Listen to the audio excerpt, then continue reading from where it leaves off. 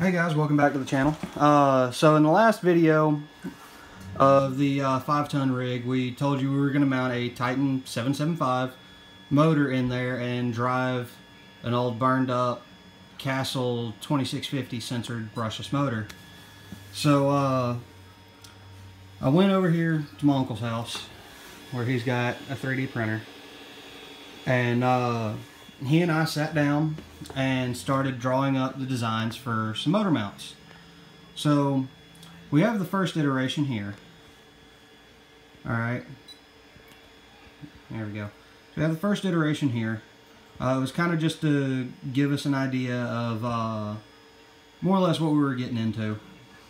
So you can see this is just kind of printed to go into the frame and test fit. So we went from this one and tried this here. So we fixed the angle up and actually started making this side piece here. The angle, this matched the arch in the frame, inside the frame rails. So we tried it and it kept breaking loose.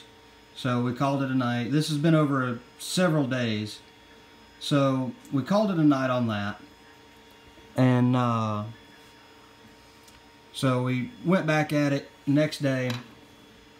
And over that next day and a couple days after, we got this one done. You see how it's arched to match the frame. And the plate itself here is 7mm thick.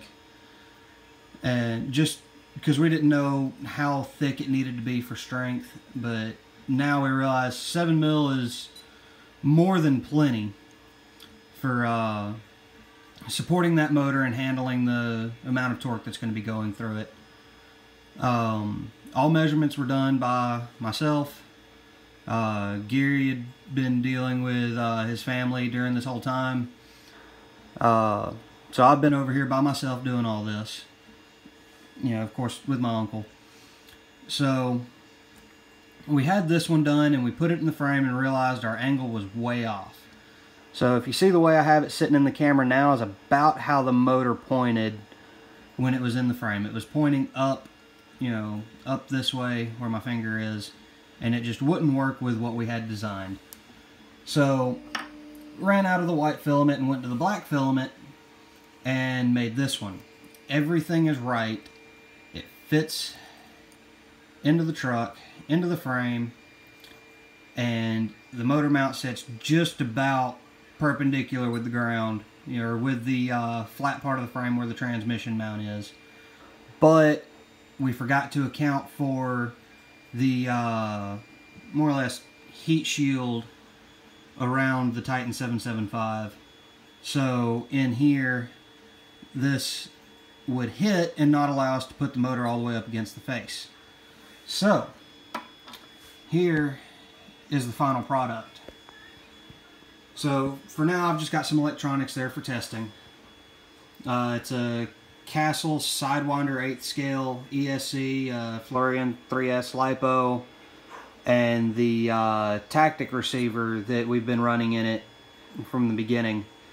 I haven't actually mounted the motor into the frame yet, but here's how it sits. The motor is almost even inside the frame.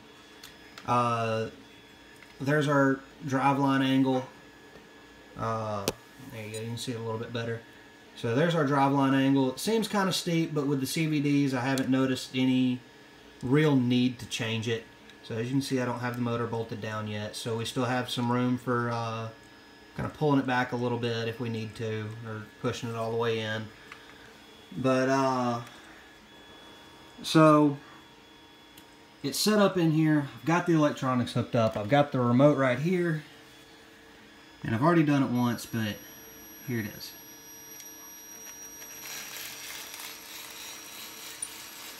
And you see it's driving. So I've got the motor wires reversed. So it's got a little bit less power going forward, as it were. But yeah, it Works beautifully. All we've got left is to drill a couple of holes in it here and put some screws in it to actually mount it down. Let me see if I can get it up here on the bench, on the piano bench, to kind of give you an idea, you guys an idea of how everything sits. So there we go. So you can see everything sits just about perfect. The transmission in the back is hiked up a little bit, but you know, you can see it's got a little bit of flex in there. A little bit of that is the motor plate itself, or the transmission plate itself. But the holes we're going to use to mount it are these right here. My phone will behave. You can kind of see the mount, or the hole we're going to use to mount it right there. It's going to be pulled back a little bit from where it is. I mean, not too awful much, but probably about right there is where it'll all sit. We're still in the testing phase. This is the first motor mount we've actually had that fit in the frame the way we liked it, with the angles that we liked. And so from now on, it's more or less all downhill in terms of mounting everything, getting it working the way we need it to.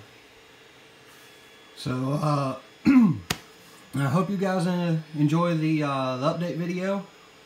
There will be many more to come with this rig. It's becoming a really fun project, especially now with the addition of having a 3D printer more or less at our disposal to use. So if you're watching this video and you haven't subscribed already, feel free to do so. Leave a like if you want. You know, if you like what you see, leave a like. If you don't like it, thumbs down. We don't really care.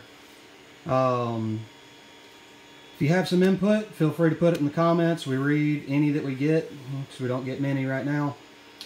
But so yeah, guys, there it is.